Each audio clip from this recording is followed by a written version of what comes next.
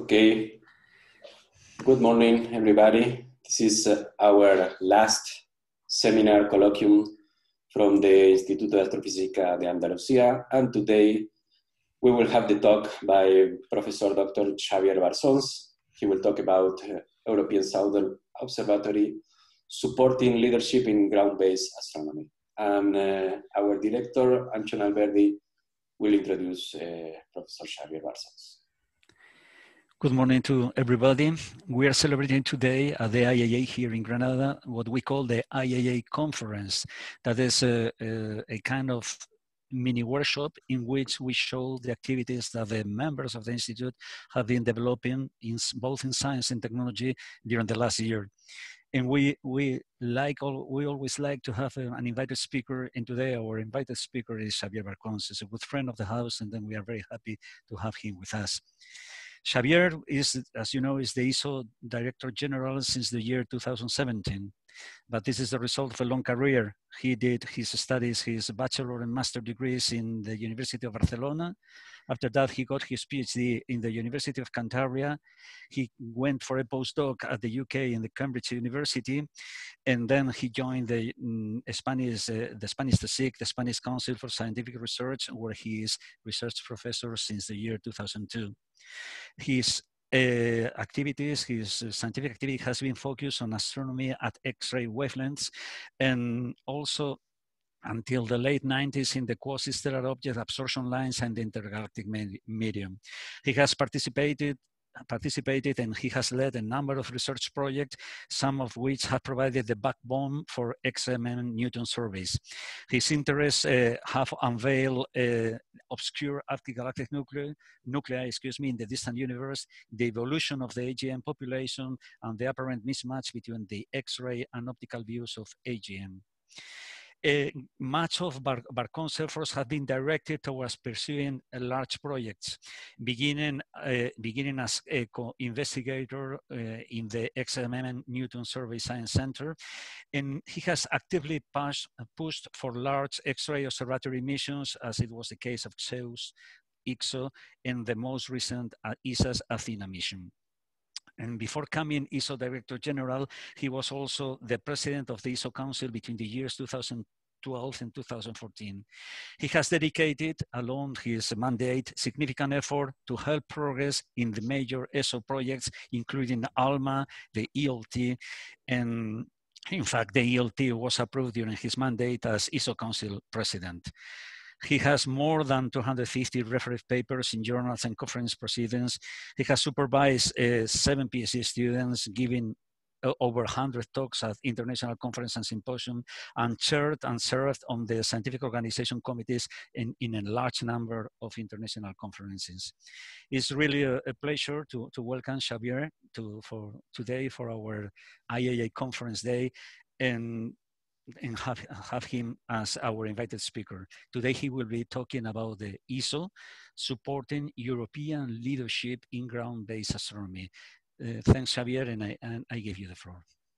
Well, thank you very much, Anton.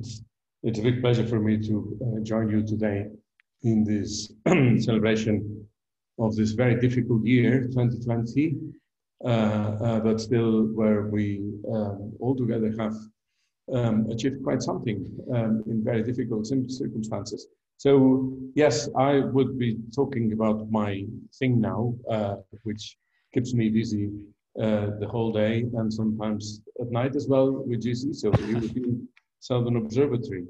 And I have to apologize because I'm sure that a good fraction of you will find some of the slides in the presentation rather boring or redundant or deja vu or something like this, but I hope that altogether this will still be an informative presentation, and of course I would be very happy to answer any questions you may have at the end.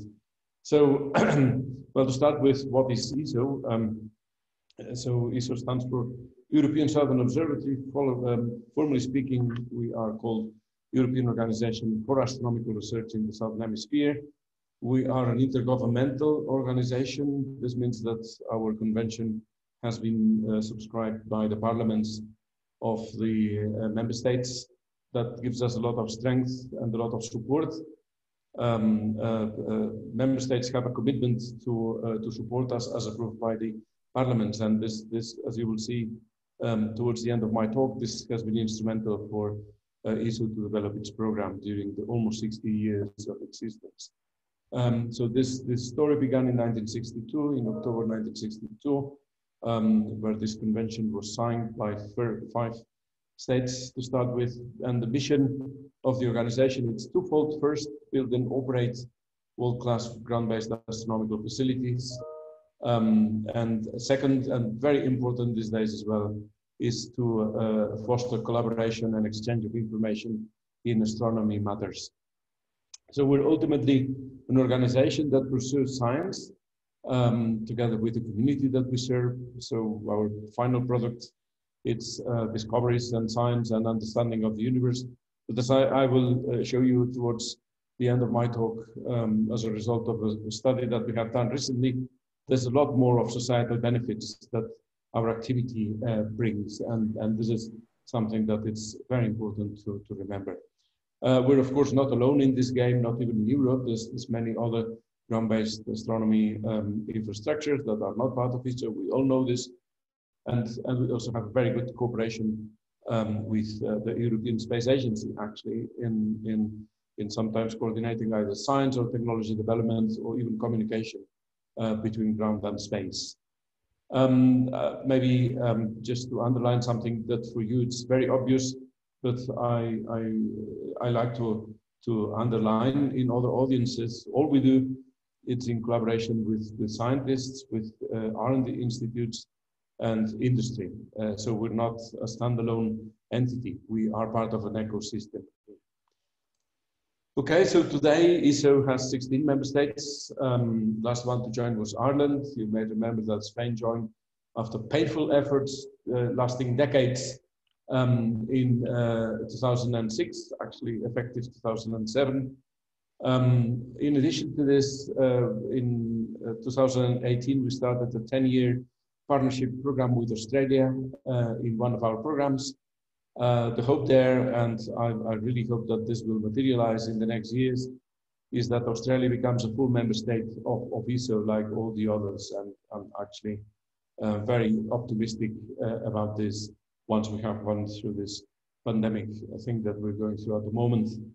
In 2010, we also signed the accession agreement with Brazil, but this did not materialize, and in my view, it will never materialize. So this is there floating in empty space at the moment, but I really don't expect that Brazil will be in a position to join anytime soon. To give you a flavor of our size, there's about 750 employees working at ESO, 450 in Germany, another 300 in Chile. Our budget this year, it's about 300 million. That includes, of course, the spending on the ELT, on the building of the extremely large telescope. Well, as you know, our headquarters are in Garching, in the north of Munich, and the observatories are all in Chile. And we also have an important European policy dimension here, and we're part of Aeroforum, which is a sort of club of scientific intergovernmental organizations, which includes ESA, CERN, and EMBL, and many others. We do have a friendly relationship with the European Commission, and specific agreements actually with ESA and CERN, especially the one with ESA, I treasure a lot and I attach a lot of importance to it. We do have a very special relationship with Chile, as you can imagine. At the top left, you can see, Hubble Space Telescope actually as being refurbished from the space shuttle, and an image of the Atacama Desert, where you can see this famous shunt effect that makes the chimneys in your houses work well. It helps a lot to us. You see this patch of land there, which is totally free of clouds. This is the Atacama Desert, and the Andes actually stop most of the clouds at the other side, and the cold temperature of the Pacific Ocean helps a lot to keep this place clean. So we have amazing sky conditions, and therefore this was the choice of the founding fathers of ESO when they decided where to put telescopes in the Southern Hemisphere. So our agreement with ESO dates just 1 year after ESO started. It was updated in 1995 after serious political turmoil, and we had signed a number of side agreements. Afterwards, the last one we signed was in December 2017 about CTA, about the hosting of CTA South in our territory. We have very good institutional relations with the country. That's very important. And it's also the case that we have seen a lot of development of astronomy in Chile during the last decades, which we really celebrate, and we would like to exploit a little bit more, whether there are opportunities to strengthen this collaboration, not only in astronomical research, but also in other areas. So yeah, this is a map of our sites. We do have our headquarters in Munich. For those of you who haven't been there, when travel becomes possible, you should come and visit. It's a nice place to see. We have a fantastic planetarium and visitor center. I will say a word about it afterwards. And here in Chile, we have offices in Santiago. In our grounds, we also host the Santiago Central Office of the joint ALMA Observatory.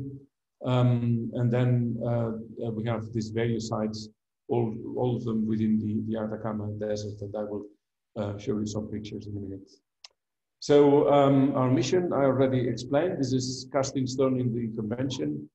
The vision of the organization has been for 15 years to deliver the extremely large telescope, the largest of the class of extremely large telescopes. But we don't want to kill the organization while doing this. We want to keep our very powerful observatories in Paranal, the VLT, the VLTI, and also ALMA, of which we are part of, at the forefront of worldwide astronomy. This is our vector, this is our direction, this is where we're going to, and that's where we will continue going to in the next decades. ESO Council approved last week, no, 2 weeks ago, the strategy for next decades, which is around these 4 milestones. First and most important, implement and operate the ELT as the world leading extremely large telescope. Second, equally important, to ensure that the facilities that we have today remain competitive at the forefront of astronomical investigations. Third, very important, we need to keep the organization fit for purpose. For when we finish the ELT, we should be ready, at least have the capacity and the skill set in the organization to start preparing for the next big project, if we have the financial envelope to do it. And last but certainly not least, retain ESO's leadership role in astronomy. So this will be what we will be doing during the next decade.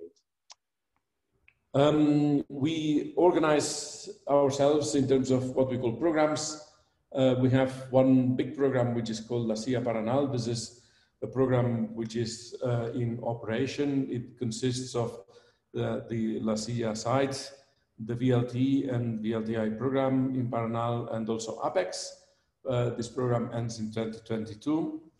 Then our second big program also in operation is ALMA, which is itself a partnership with the National Science Foundation and the National Institute for Natural Sciences in Japan.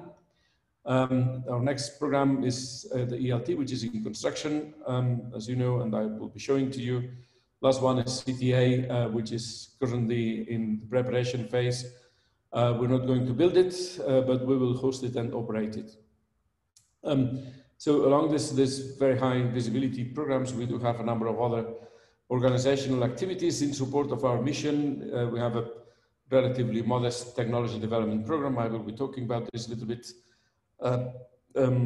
We do have a lot in training and research for both in science and engineering. We do a lot of work in outreach, as you're probably aware, and this is in support of the community and in our member states as well. So I will glance through some of these topics during my talk.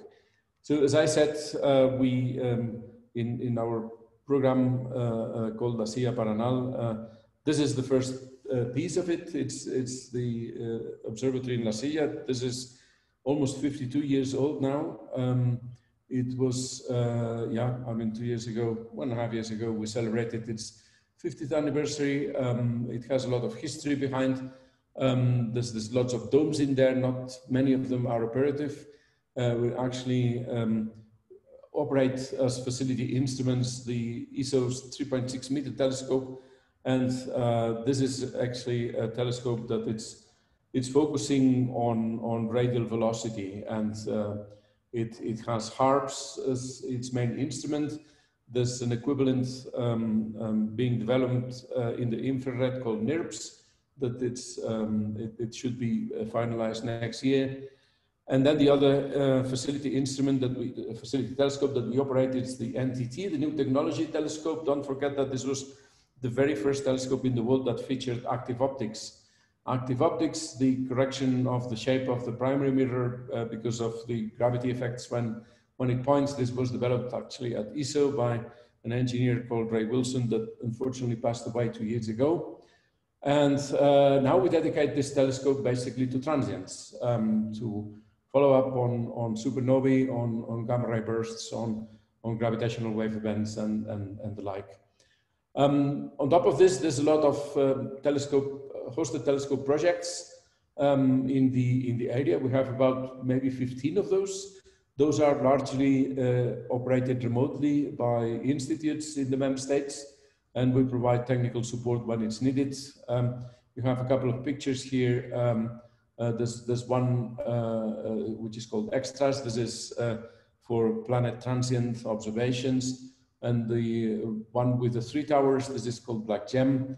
This is also a gravitational wave follow-up big imaging devices, which is led by the Netherlands. And I believe they are heading now towards first light.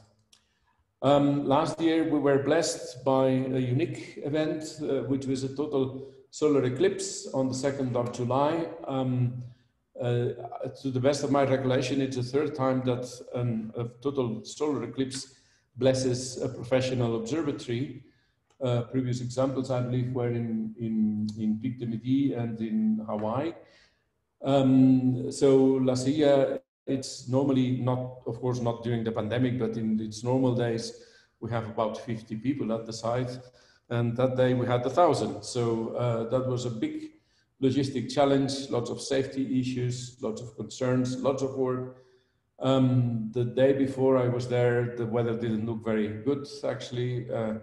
But I mean, on the 2nd of July, everything went perfectly right. I mean, the weather was perfect. The eclipse was just amazing. You know, it was, I have to say, one of the experiences of my life. We had visitors from all over the world.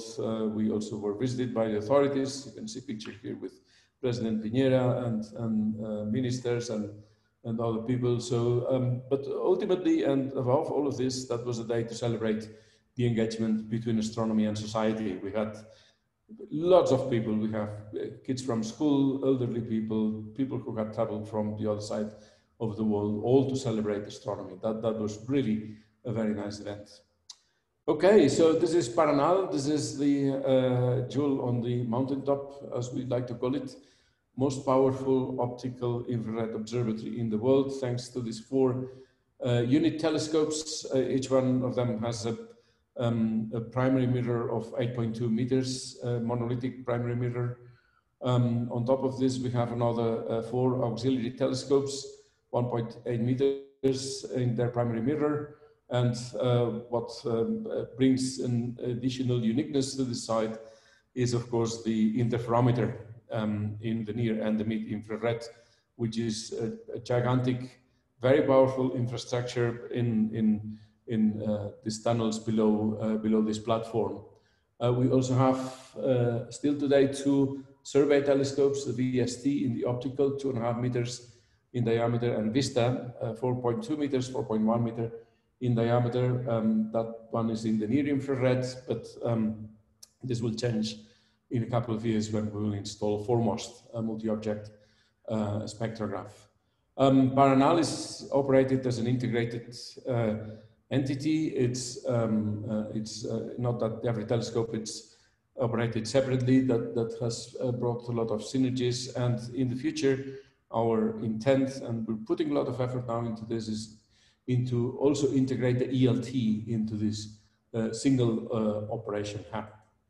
A couple of nice pictures here of Paranal. This is really a fantastic place. In the one at the bottom, you can see this is a 360-degree photograph. You can see stars down to the horizon. This is truly amazing. You can't see this almost anywhere else in the world. But you can also see a threat that we have, right, which is light contamination. You see there a few spots in the horizon. One of them is Antofagasta, the city of Antofagasta. Others are mining compounds. There's huge mining exploitations in the surroundings, some of them hosting 20,000 people, and we're trying to work together with the Chilean government to prevent that. Light contamination actually ends the uniqueness of the Atacama Desert for astronomical observations. So this needs a lot of attention. Okay, so this is just a collection of pictures. This is one of the 8-meter telescopes inside its dome. Okay, now I don't move. Oh yes, now I do.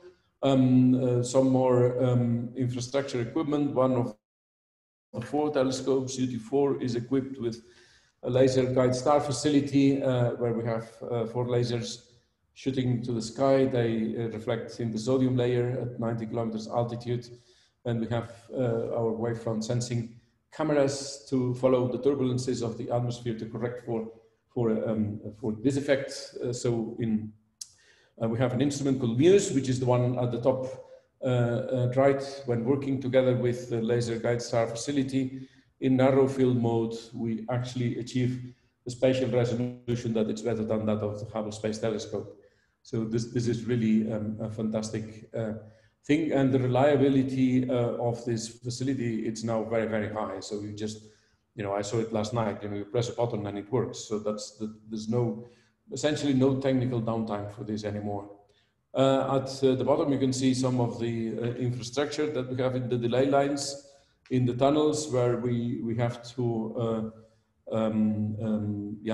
we have to combine the light from 4 telescopes, either the 4 big ones or the 4 small ones, to a fraction of a wavelength. So this is a very high precision machine. These rails, they have to be, every night, they have to be tweaked.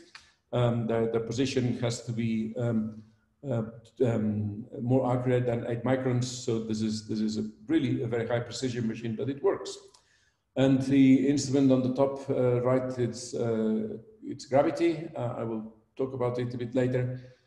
This is a beam combiner for units as well, and that delivers actually an astrometric precision of a few micro arc seconds, which is absolutely amazing.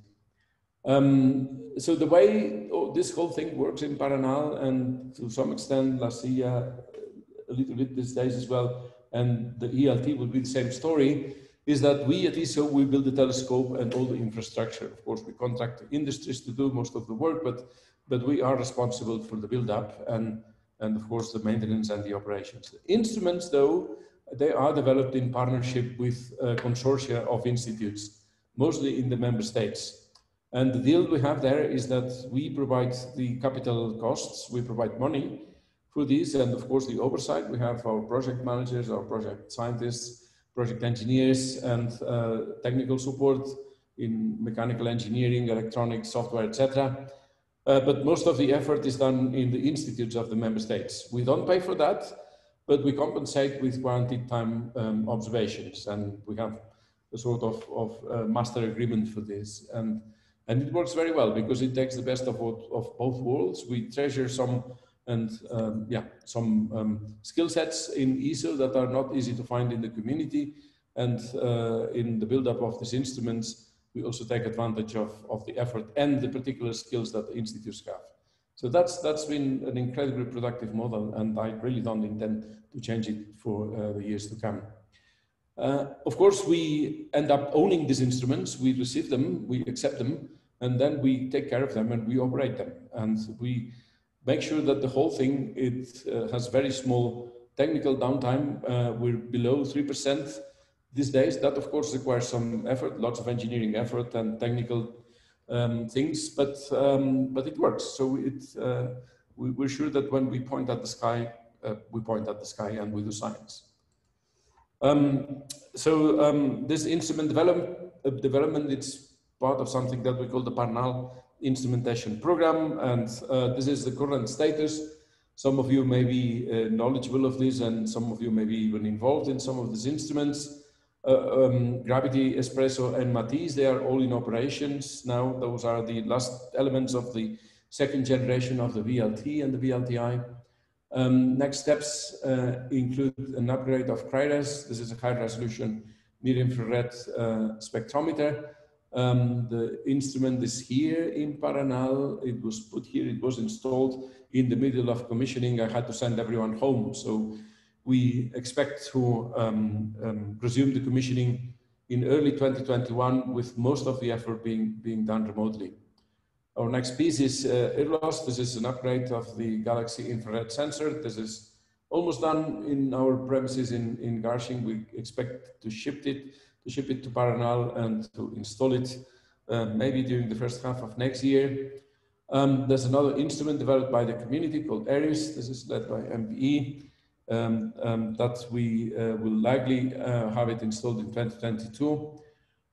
We do have two multi-object spectrographs, one for the VLT, also in 2022, the other one for Vista, as I mentioned. This is called FORMOS, that in 2023. FORCE, that was the very first instrument that the VLT had.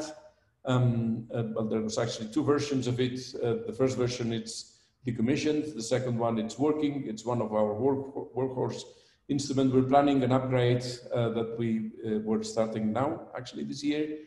2020, and that we expect that it will come back to the observatory in 2023. Since we have two of them, there will always be one available.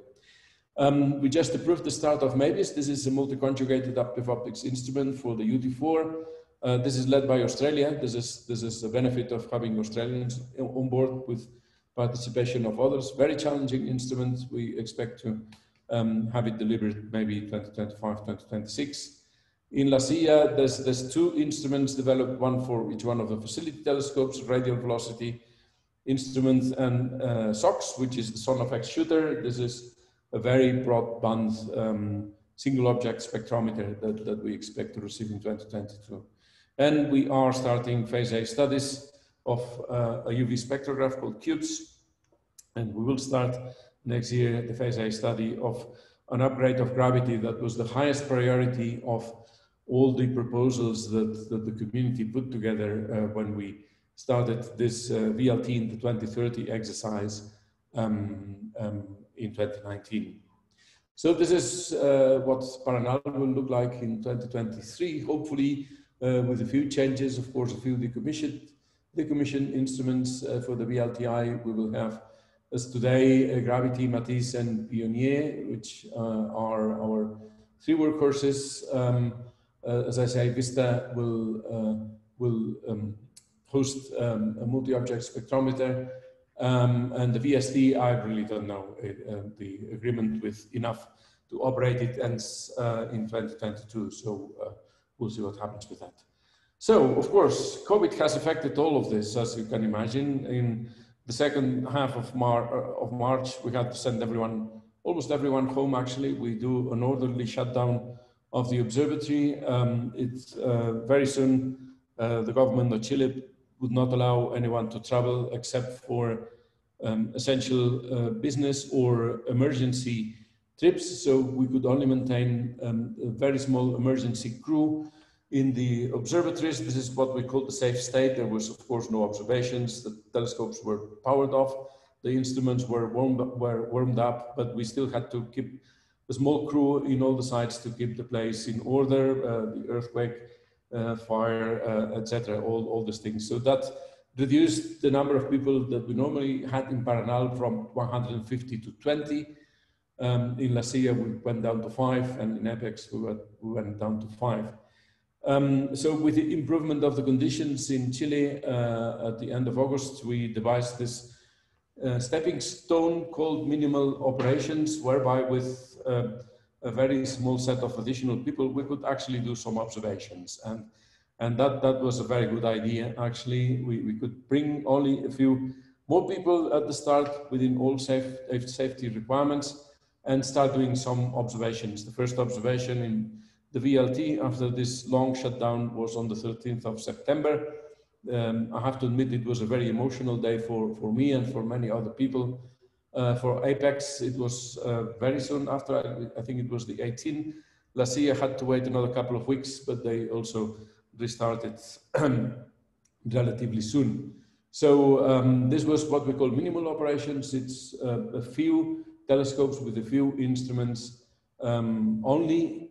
Now, with the sustained condition in the pandemic in Chile, we could aim at a little bit more, which is what we call restricted operations, which is essentially where we are almost right now.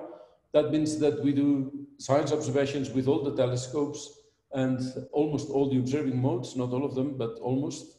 There are some that require quite a lot of engineering interventions that we cannot do. Now, the team in Paranal, it's about 60 people. Actually, today it's 67. We are planning in January to allow up to 80. That's probably the maximum that we can have, given the pandemic restrictions, and in La Silla we can also increase a little bit. So yes, we're now almost operating everything. I believe the only thing that we're missing is the LTI with the unit telescopes here in Paranal, and I think that Shooter is also following behind a little bit, but this will be fixed in 2 or 3 weeks. So this is very good news. We are doing science observations with all the telescopes. Of course, not much room for any technical interventions, only really emergency and critical maintenance interventions. To do a little bit more, we're coming up with a plan now for the first quarter of next year, but with very restricted travel to the sites, very small amount of people. So we're trying to keep the place very, very safe, because if we have an infection here at the site, the authorities will shut it down, and then that will not be nice. So here's a few pictures on how this whole thing went. You can see the last emergency team leaving the site. The first trial that after 6.5 months, UT2 could still move along the azimuth bearing. On the bottom left, you can see the first time that one of the domes opened after 6.5 months on the 13th of September. And on the bottom right, you can also see the very first time that Apex pointed back at the sky. I think it was on the 18th of September, 20th of September. So we rely a lot on remote support. We do have our people in Chile and in Garching connected almost all the time here, helping our very restricted amount of engineers and people at the site, and this is this is working. I wouldn't say nicely, but it is helping us a lot, having the support, the remote support from everyone. Sorry, I just couldn't resist to show this one.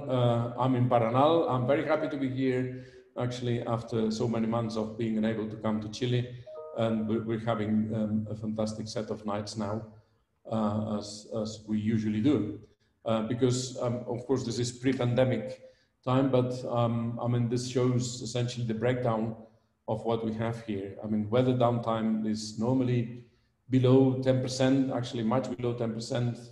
So 90% of the nights are available for observations. We do have to invest a little bit in engineering time. So when we have science time, we are sure that we're not going to face technical issues, and that gives a very high throughput of the observatory.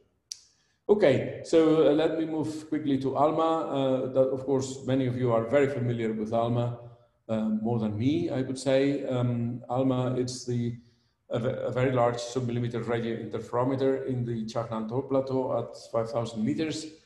The reason to go there, you know it, it's because of the low water vapor column. It's really very, very small.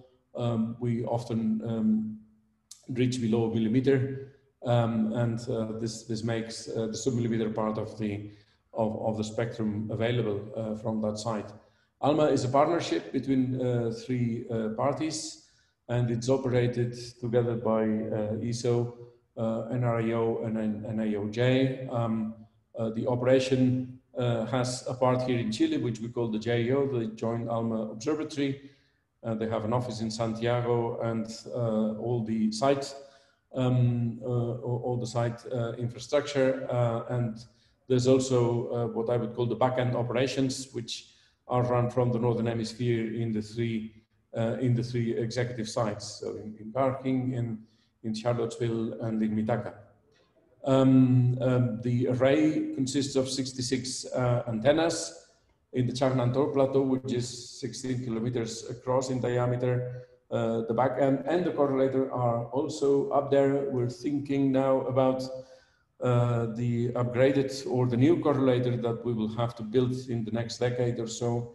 Maybe it should not be placed at the high site, but at the operation support facility, which is at 3,000 meters near San Pedro de Atacama, and that, I don't know, we're studying this. So this is another picture of these antennas. They can be moved by these transporters. And there at the far end, we also have Apex, which is, I have been talking about, this is a sub-millimeter dish that we operate on behalf of a partnership with the Onsala Space Observatory and the Max Planck Institute for Radio Astronomy in Bonn. Okay, ESO has a share of 37.5% of the time. We get much more proposals, a lot of pressure. So the oversubscription on the ESO side, it's the highest amongst all the partnerships. So our oversubscription is about 6. In the North American side, it's about 4, if I believe, or 3. And in Japan, it's about 2, and same in Chile. So yeah, we have a very engaged ALMA community, but also a very frustrated ALMA community, I'm afraid, and there's not very much we can do about it. So yeah, this is just some pictures of the infrastructure, the correlator, the science operations facility, which is actually going to move down to Santiago in the next couple of years, and the hotel where our personnel are hosted. Yeah, so in March, ALMA also had to shut down. Actually, they decided, the ALMA director decided to fully power off the observatory. This was probably the right thing to do at the moment, but of course now it's making a little bit more difficult to revamp and to restart any type of operation. There's a plan called Return to Operations that was approved and developed during the months. This started on the 1st of October by preparing the OSF. During this time, there was no one there. There were a small crew, a small emergency team sleeping in San Pedro and visiting the site every day. So the operation support facility started to ramp up during October. By the end of the month, everyone could be lodged in there. There's damages and repairs due to the weather and other things. Now, last week, they started to work at the high sites on the technical building, powering on the critical systems, in particular the correlator. That's very important. I haven't yet heard whether that was successful or not. And then something like next week, they will start inspecting the antennas and trying to power them up. We expect trouble there. We expect that some of them will have to be repaired, but still we are confident that a sufficient number of them will be okay. So in January, we expect to start to verify the array function. For this, we need maybe 15 antennas and the correlator, of course, and to do some basic science with 25 antennas. Still between January, within January, then in February, it's the monthly, the yearly shutdown because of the altiplanic winter. And depending on, of course, on the evolution of the pandemic here in Chile, we may be doing sort of regular science observations with ALMA in March. At ESO, at our support center in Garching, we have been supporting all of this. We have been catching up with long backlogs that we had on many projects. And in the meantime, we've also made quite significant progress on 2 new projects that we have. One is the development of a new Band 2 receivers, and then the development of a new observing tool that was totally outdated. Here again, some pictures of the ALMA staff working on the power station, on the antenna, and relaxing in the casino. Okay, the ELT. So this is what keeps me awake at night, as you can imagine. So I could be talking for hours on this, and I realize I have spent almost all my time. So thank you very much. I'll try to squeeze this in 5 minutes. The ELT will be the largest optical infrared telescope in the world. The primary mirror is 39.3 meters. It's a segmented mirror with hexagons of the same size than those of the Grand Deccan, essentially 1.5 meters. The difference is that the GTC contains 36 of these segments, and the ELT will contain 798. The collecting area, it's amazing. And when working in diffraction limits, the resolution will also be amazing.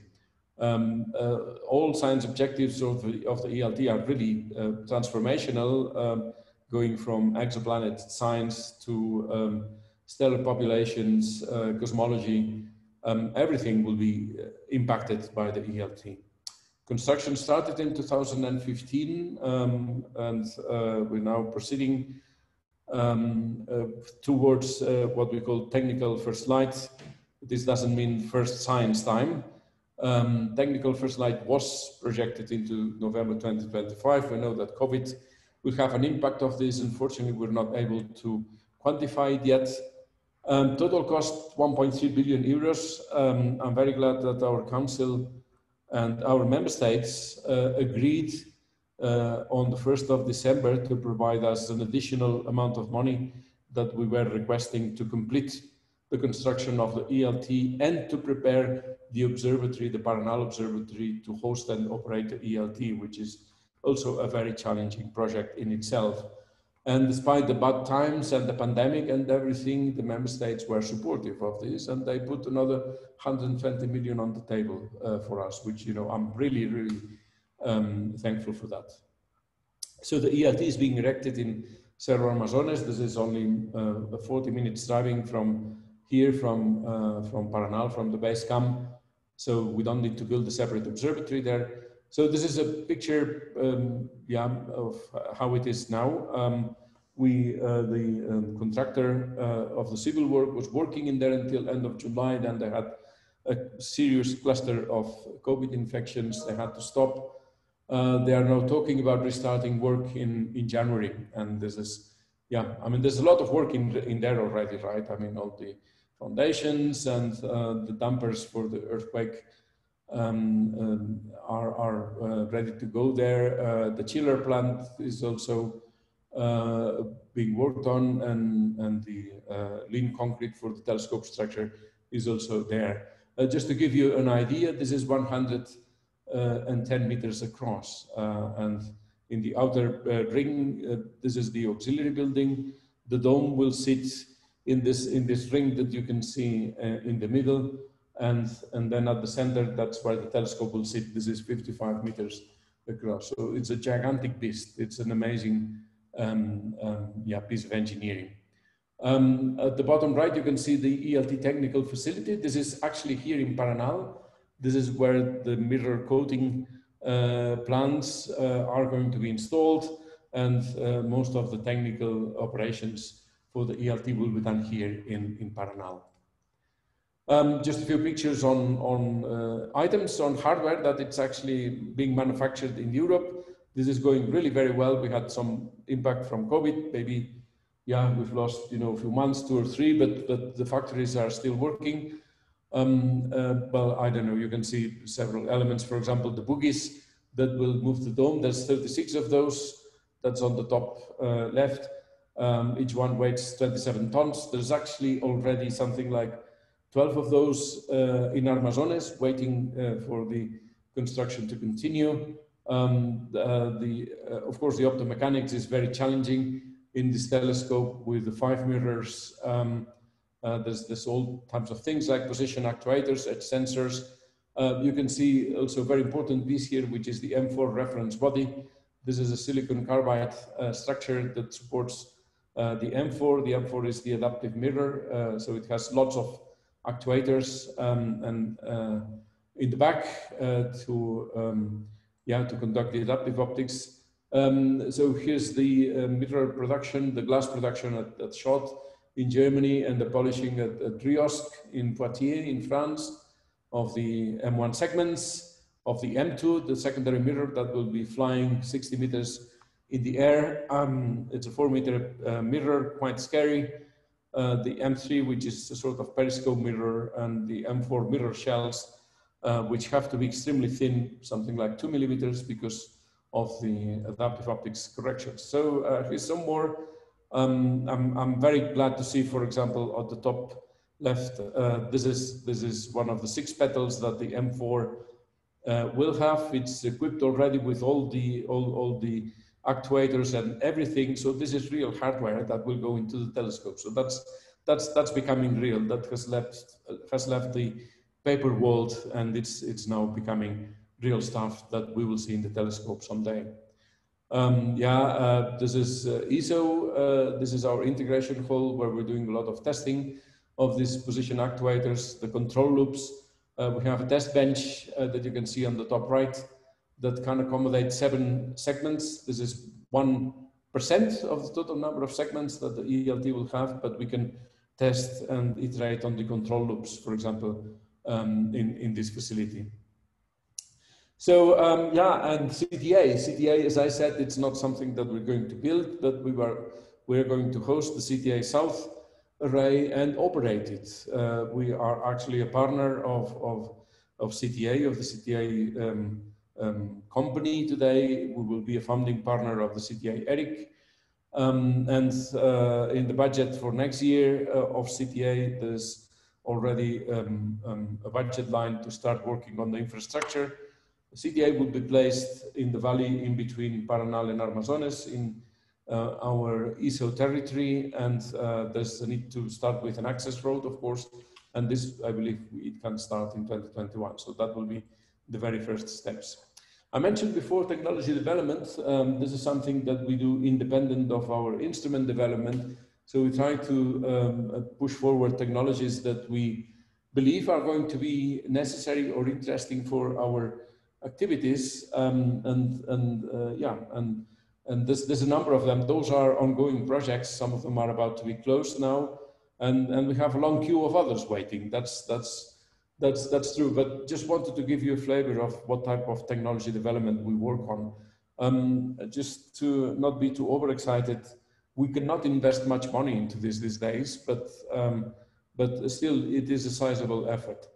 So the first project, Fiat, this is something that we developed in-house. It's a test facility for science infrared arrays, and this is almost now finished. And actually, ESA has requested that we procure a spare for them because they're also interested in that type of test facilities. This is a big cryostat with all the equipment and so on. We're also moving on with development of cryo amplifiers for advanced ALMA receivers. Laser guide star, this is something that we're very strong on at ESO. These lasers that we're using now for adaptive optics, and actually that everyone uses around the world, those were patented by ESO a long time ago. And there's companies now that fabricate them. In particular, there's one in Germany called Toptica that they've got the license.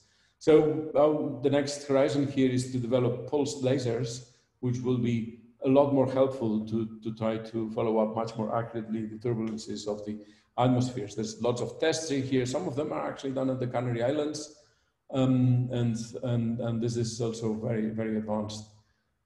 We've started a project about advanced reflective coatings for our mirrors. We're using the blue and the UV by optimizing the near infrared, and there's probably alternatives to this. We're also working on a large infrared zero noise detector called Safira. We have a small format of this.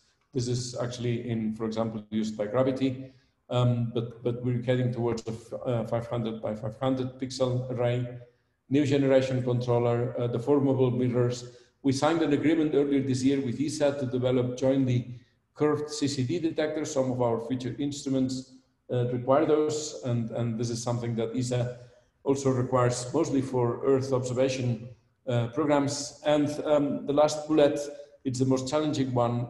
This is the development of an instrument for the ELT called PCS that will ultimately be able to image an exo-Earth orbiting an exo-Sun if it's not too far from us. So this is a very challenging beast. It will take a long time. I don't think we're going to see this before 2035, but there's a lot of R&D to be done there in extreme adaptive optics, for example.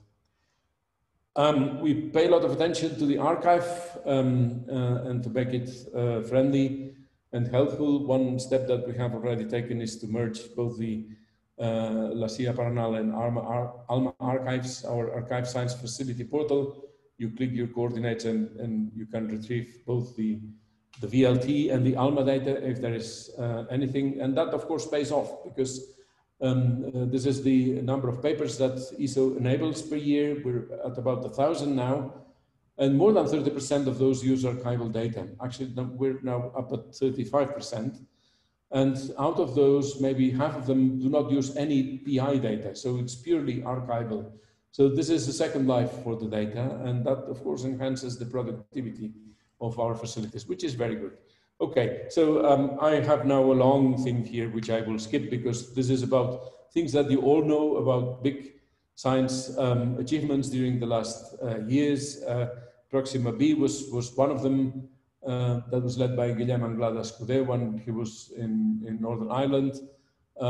This is still a very interesting target, actually. I mean, we're keeping an eye here. We have conducted an experiment last year with an instrument called Vizier that was equipped with an adaptive optics module called NIR. And there was not very much of an evidence of planets, not in this one, but in Alpha Cen, actually, in Alpha Centaurus. But a reanalysis of the data has shown that there's a hint of it. So if we can at all, we may actually come back to that source, and we may actually get an image of a planet around orbiting around Alpha Cen. TRAPPIST-1, you all heard about this. It's a multiple planetary system around that very bright star, TRAPPIST-1, that was discovered by a robotic telescope in La Silla and confirmed with a number of instruments, including Spitzer. And on the right-hand side, you have all this sequence of transits that you could see with Hawkeye. And you can see actually for 3 planets transiting simultaneously in front of the stars. So that was really very nice. Of course, we're very proud that Michel Mayor and Didier Queloz got the Nobel Prize in Physics in 2019, formally not for anything that they had done with ESO, because ESO was carefully avoided in the wording of the Nobel Prize. But I mean, you can see both of these gentlemen standing in front of the 3.6 meter telescope in La Silla, where they actually developed HARPS, which has been a radial velocity finder of new planets, and with which more than 150 exoplanets have been discovered. So we were very, very happy with the award of this Nobel Prize. And again, you know, thanks to instruments like SPHERE and others, we have been able to obtain the first image of an exoplanet, of course, very far from the star. Even the first image of 2 exoplanets orbiting around the same star. This is from this year. That's all very nice. Also, the VLTI and its unique facilities. This is a giant star where you can actually see these cells, these convection cells in the surface using Pioneer. So stars are no longer point-like when you look with the VLTI, and of course this confirms what we knew, right? That these big stars have convective envelopes.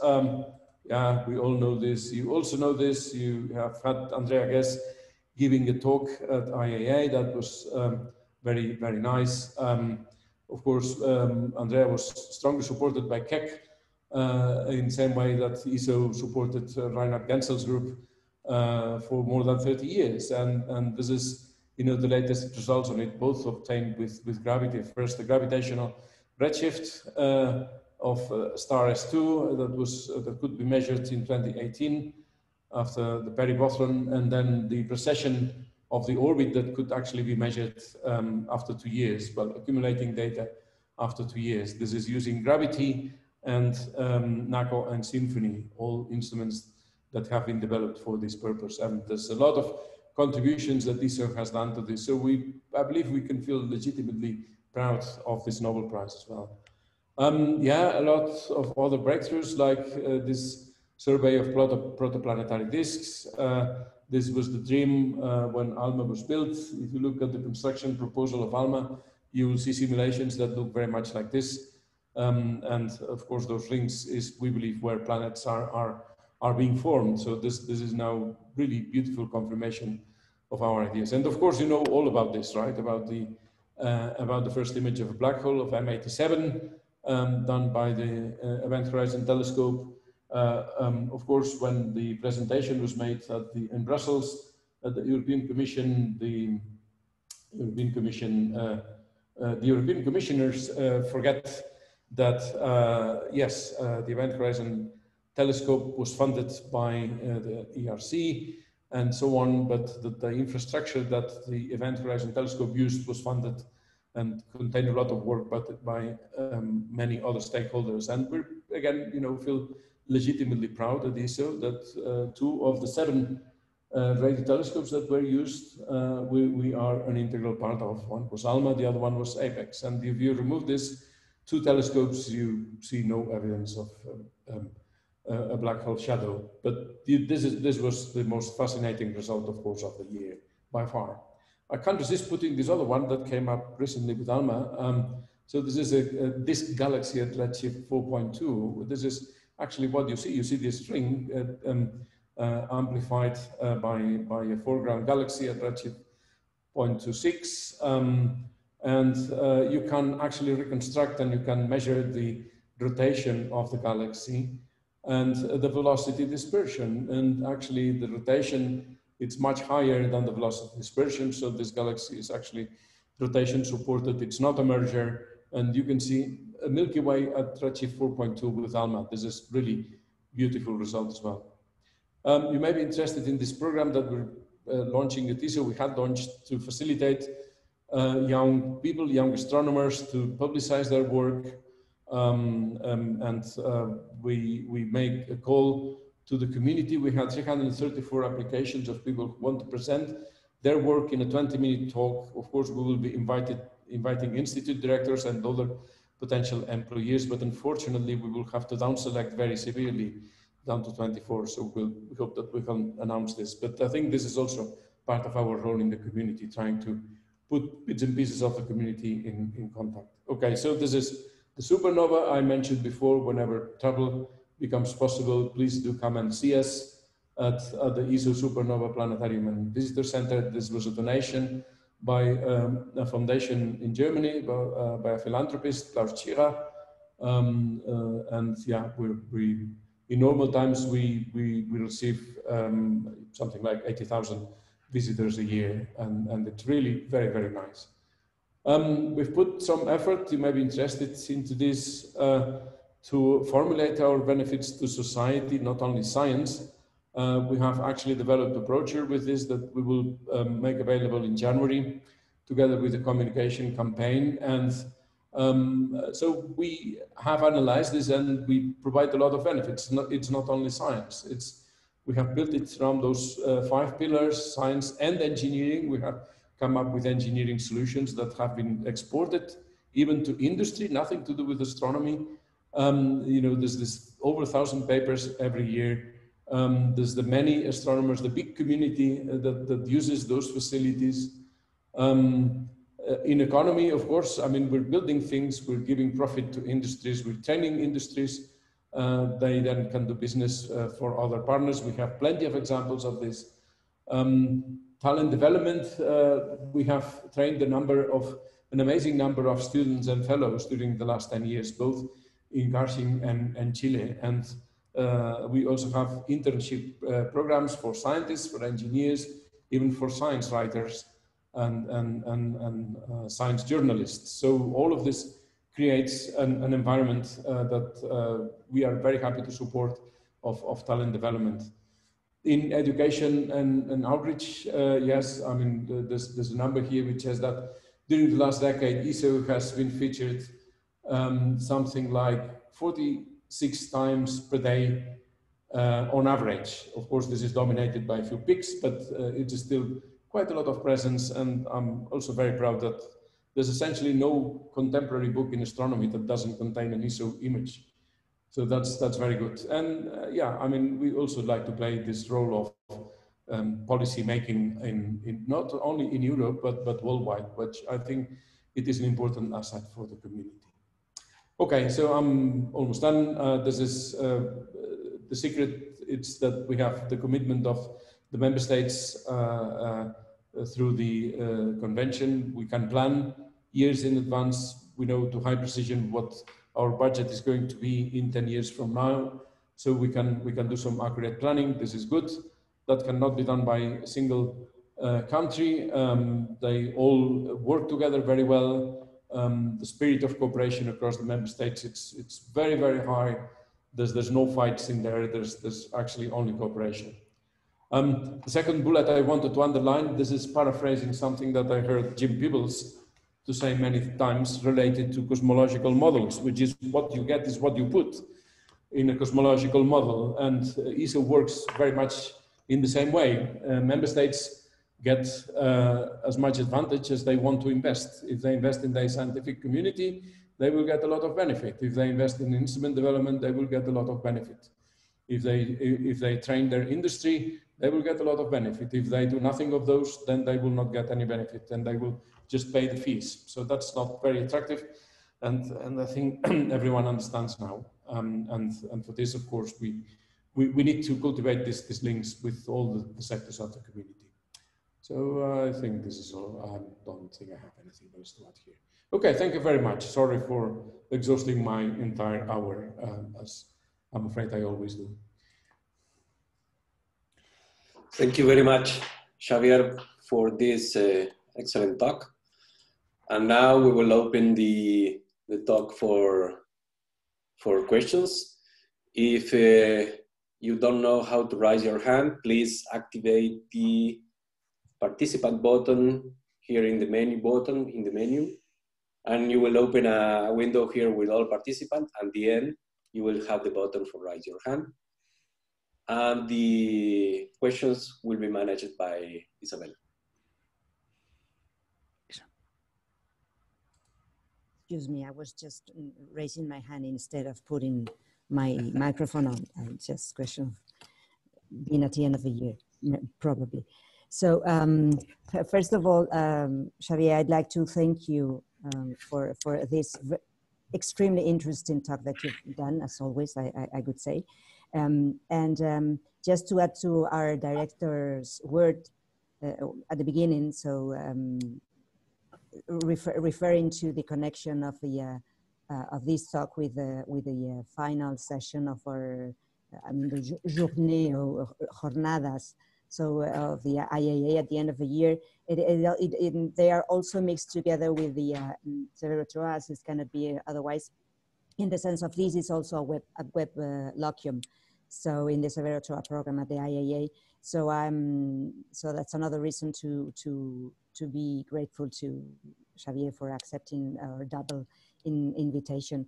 And I really take the opportunity to congratulate in all the ESO work in the person of Xavier Barcons, Professor Barcons, because I think that we all share the opinion that we are all proud of what ESO is doing, which is really amazing and putting us in the front in the forefront of everything in astronomy.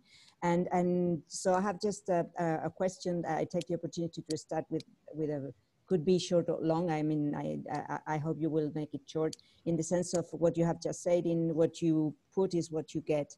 So from the point of view of the Spanish community, what's your opinion about that? What we are getting in terms of what we are putting? So okay, I cannot have opinions, right? I can tell you facts. So there's a number of aspects in which Spain is doing very, very, very well.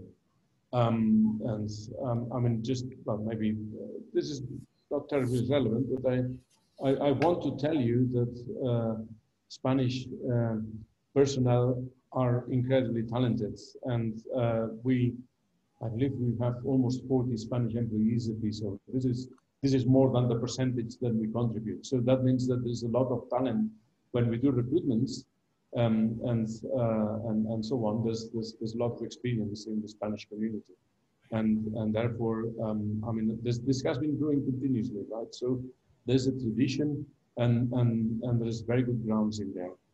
In terms of scientific exploitation, I would say that Spain is doing extremely well with ALMA. There's a very powerful, very well-trained community in ALMA, very engaged, and this is paying off very well. Spain is not putting enough proposals for the VLT and the VLTI. Sorry, I have to say this.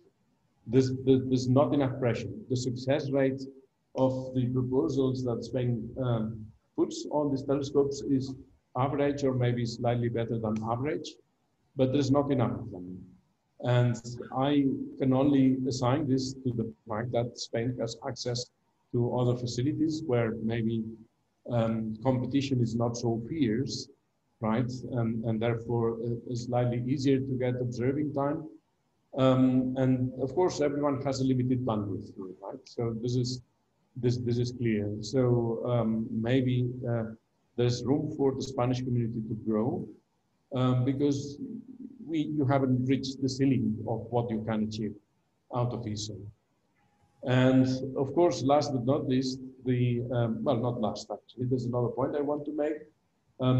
Spanish companies, Spanish industries, there's a set which are doing extremely well in the bids for our industrial contracts. And we, I mean, in the ELT that has provided multiple opportunities, and there's been a number of contracts that you know, I have signed with Spanish companies in the last 3 years. I mean, just to give you a few examples, EDOM is now providing the 2 prefocal stations of the ELT. The prefocal station, it's a sort of an instrument, right? I mean, it's the interface between the telescope and the instruments. The prefocal station will be the one with which we get first light, right? And it's a complex machine. Yeah, and EDOM is developing it. I mean, we granted them a contract for 1, now we grant the contract for the second one as well. Other big contracts we have with Senair on the structure for the M2 and M3 and M5, and we have a myriad of other contracts, you know, of the order of 1 to 2 million euros with a number of other companies. So this very good, a very good substrate. So if you measure the industrial return coefficient of Spain, it's actually well within the expectation. And of course, it could have been more if things have been done in a different way. But last but not least, the instrumentation front, right? I mean, I showed you what the deal is here. I mean, it's not like ESA, right? I mean, in the ESA science program, the consortia that provide the institutes have to pay, and then the national agencies have to subsidize every single euro that is spent in there. Our deal is slightly better. We pay part of it. We pay one part, which is typically, I don't know, between 1/3 and 1/2, especially the hardware costs. And then the other part is provided by the consortia. And this is the part that is rewarded in granted time observing. I would like to see more Spanish involvement in this, I have to be honest. There's a lot of work to do. The ELT instruments are extremely complex, extremely costly. We will continue developing instruments for the VLT in the years to come at a sort of regular sustained base, not like the explosion that represented the second generation in the VLT or the VLTI, but we will continue doing this. So find your niche. Find your place in parameter space when you can make unique contributions, and where the colleagues in other institutes want to have you or want to partner with you to build these instruments. They are amazing machines. They are very costly. They require a lot of effort. We're talking 10-year adventures in there, right? Building an instrument end to end, from when you have a concept to when you end the commissioning. So yeah, that's my other advice that I would give. But I mean, you don't need to tell me how it works in Spain. I know that funding instrumentation is a nightmare. In my previous role as advisor of the Science Ministry, I tried to work hard to have a separate tool for this purpose, that you could have a sort of placeholder for 10 years and so on, and it never works, and I've just given up. So sorry, that was much longer than I wanted. No, that's great. Thank you very much. And just to add a little piece of contribution for the second generation for the ELT, we're at the IAA, we're contributing to mosaic and higher. So but you're right, we have to improve that. Okay, so I have in the list of people asking at Jose Carlos del Toro. Okay. I just would give him my applause, but I take the opportunity to really congratulate personally Xavier for a great talk. It's been really overwhelming from the point of view of a solar physicist looking at such a huge facility. The largest facility worldwide is really impressive. And when you were talking about the pandemic, I was remembering our efforts to commission a solar orbiter during the pandemic. A solar orbiter, has been the first mission ever remotely controlled from home. Yes. From home. And I guess the kind of infrastructure and the proceedings you have for managing the observatory are not like those of ESA, but is there any plans for those interactions from home office with the observatory? Okay, so yes, thank you very much, Jose Carlos. Maybe this is a two-bullet answer. First, we do have something called designated visitor modes for observations in our observatories. That does not mean that you do remote observing from home, but that means that you have you can see the same screens as the telescope and instrument operator and the support astronomer can see, and you talk to them as if you were there. So we're using this now every day, essentially, for all the visitor observations. So you can join the observing team here in Paranal in real time from your home. We do not have properly a remote observing setup, and we may think about this in the future, possibly to do part of the science operation from somewhere else, maybe from Santiago, or this is something that we will have to think about. But this is in the realm of observations, right? In technical activities, we do have a facility called Giraffe, which is actually a telescope console control from Garching. So we can do this. These days we're using every night because we're still warming up and putting instruments back into line. So we need the support from the engineers, and we have a room which is protected and where you can actually control the telescope from Garching. And this that we had been using occasionally during the years, now we're using every night. And for the commissioning of instruments, we will keep using those as well. Most of the teams will stay in Garching, and only you know, 1 or 2 people maybe will have to travel to Chile to the observatory, and most of the work will be done using this model. So yeah, I mean, we had to use this. We had to use this. I believe the tendency will have to be in all the observatories in the world because of the environment and because of the wildlife balance considerations. In the future, it will have to be that we restrict the number of people that actually have to be on the site to operate telescopes. There will always be a number of people that have to be here, right? But as I showed before, today, if we were in full swing, Paranal will have 150 people, right? Plus maybe another 30 if we have an instrument being installed, right? This is more or less the limit of our capacity. Now think about what will happen when we have the ELT, right? You know, we may have to double this. 300 people in the middle of the desert in a place that doesn't have water, that we have to track the water every day, right?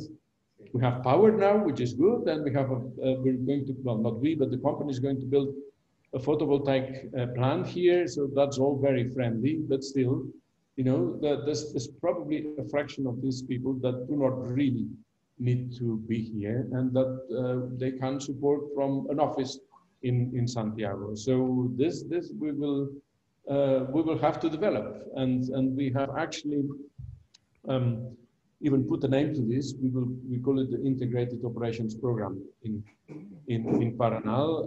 Also making use of artificial intelligence, predictive maintenance, condition-based maintenance, all these rules that you know, we cannot simply keep operating the VLT as we did 20 years ago, right? So this needs to evolve. I want to mention here that last week I had a meeting with Brad Smith, and he's the Microsoft president. They're very proud of engaging with us in a proof of concept project at the moment. And one of them, which is very interesting, is to predict the seeing and the turbulence atmosphere for the next hours. So they have used the artificial intelligence techniques, accumulating all the data from the last 20 plus years that we have operating the site, right? And it works. It works. So we can now schedule our observations, you know, a few hours in advance, understanding, or, you know, what is the weather going to be like in there. So this is, you know, this can boost the efficiency in our science delivery by a huge factor. So yes, I mean, all these things are in the melting pot at the moment. And sorry again that I gave an answer which is far too long. Okay, beautiful. Great. Okay, so now there's Matilde. So hi, can you hear me? Yes, I can hear you, Matilde. Okay. So thanks a lot, Xavier, for the great talk. I would like to know which are the instruments that are expected to be first light, so at first light at the ELT? Yeah. So formally speaking, we have 2 first light instruments. One is Harmony, which is an IFU, which is also going down to the optical. And the other one is Mikado. This is a high-res camera and spectrograph. Seeing the evolution of the development of the 2 instruments, we believe that what we will have as a first light instrument will be Mikado with SCAO, with single conjugate adaptive optics only. That has limited performance. Essentially, you have a relatively limited sky coverage to use Mikado, but this is likely to be the instrument that will make it as a first science instrument after the ELT. Yeah. And then next, we still don't know when Harmony will be able to come. Afterwards, it will come Maori. This is not properly an instrument. This is an adaptive optics feed for Mikado, which will then, you know, empower Mikado to do a lot more science. And then the next instrument, still part of the first generation, but not first light, it was never meant to be first light, will be METIS. This is a mid-infrared multi-purpose instrument. It has imaging, spectroscopy, I believe, even polarimetry. So those are the approved instruments so far. Then there's the next generation of instruments, which are high-res and Mosaic that Isabel was mentioning before. Those are not yet approved. The phase A was completed some time ago. The consortia are doing pre-phase V activities without our support because we simply can't provide that support. Now, my intention is to submit to Council for approval the start of at least one of these two instruments next year. But I mean, the real start will probably be in 2022 with the full swing and so on. So that's more or less the sequence that we contemplate at the moment. And as I mentioned before, PCS, this is something that requires a lot of R&D in between. And you know, I really don't see this happening before 2035. But yeah, I mean, this is a challenge for all the big ELTs, and for us, we will have the advantage that the ultimate physical limits that the ELT will have, they scale like diameter to the 8th power. So it's, you know, we will be much better than the competitors there. So that's a hope at least. Okay, and John Alberdi has a question. Xavier, very nice talk. Thanks a lot. Very short question referring to interferometry. Yes. Really, I mean, I think with gravity, the number of fields that can be studied with interferometry have really increased a lot. AGNs, many others. Also with Matisse, I think it will be the case. Have you already noted, and with Gravity Plus, you can imagine with increasing sensitivity, etc. Have you already noticed the increase in the pressure in the VLTI proposals? Oh yes. Yeah. Oh yes. That began, I think, 3 semesters ago. Yeah. I mean, the VLTI was, you know, barely oversubscribed for a number of semesters. Yeah. But since we were able to offer Gravity and later Matisse, I can't quote a number now, but the oversubscription of the VLTI has gone up very visibly. You know, maybe you know, at least doubled or even tripled with respect to what it was to be. Yeah, of course. I mean, I can imagine that because really, I mean, this is a superb you know, service that ESO can provide. Really, I mean, it's not comparable to any other facility. Thanks. Yeah, maybe a comment to add here. We're working also together with the community on a network of VLTI centers of expertise. You may have heard of this, and actually there's some funding that there's a project that has been a very difficult project to put together, which is the merger between RadioNet and Opticon. There's very big egos in there. Pilot, yeah. I had to mediate myself at some point, not very successfully, but we have been granted this, right? And this has some budget to support not only the ARC network, the ALMA Regional Center network, but also the VLTI Center of Expertise network, which I think it's an important development because it will help the community to engage with the VLTI, which was deemed to be a very, you know, well, an instrument for black belts, right? And this of course is changing now. Thanks a lot, Xavier. Yep. And happy Christmas, by the way. Thank you. And there's also a question by Josefa Masegosa. Pepa, please. Hello, Javier. Hola, Pepa. I could not resist to say something to you. And I was waiting if many people like to approach. I am supporting very much the Anchon point of view of gravity because recently I have been looking at some wonderful data in the AGN research about, with gravity. So I am very happy. And I want to ask you most, well, first, congratulations to you and all the ESO people. Thank you. To run this very, very complicated, I cannot imagine the amount of complication. Running this infrastructure is incredible. And the great asset you get, we follow the ESO news and it's really impressive. But I like to ask you a sociological question. Okay. And this is, how can we motivate the young generation if they cannot attend observations and look to the telescope and travel to Chile? Because I think that part of my career have been traveling with ESO project to La Silla and coming back. I used to do it for some while, twice a year. So I learned a lot about many things and about telescopes and about how to run this. And so now I am, this is maybe is a question of an old person like me with a large career that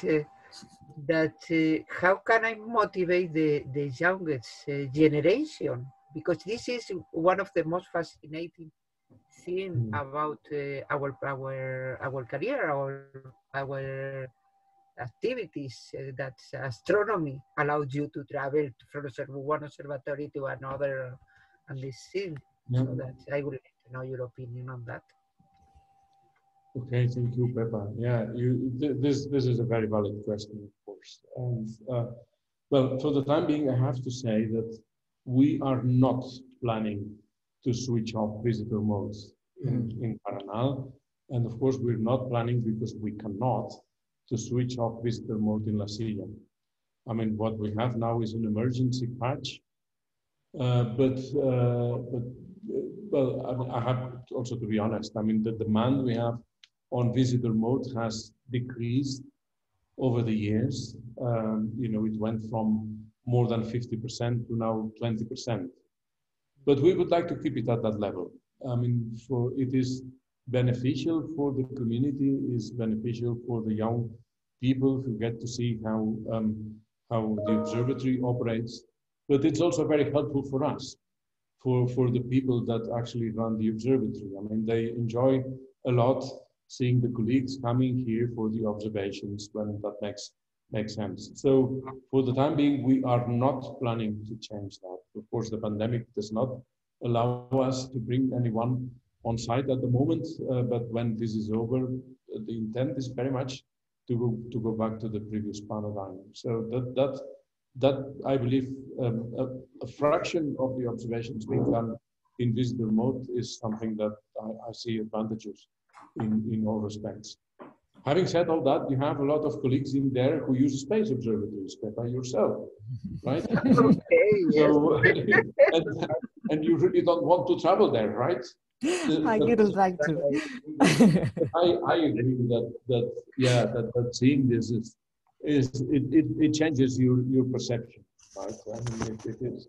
I mean, even for me, you know, I've been in Paranal many times, and you know, at many other observatories, observing many times. But you know, I was full of excitement when I was able to come back for the first time in a year here, right? And you know, being in the control room and seeing how things are done, this is enormously motivational, even for a professional. Yeah.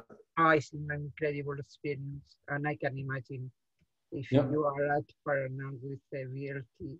So, really, really, really great. Thank you. Okay, thank you, Pepa.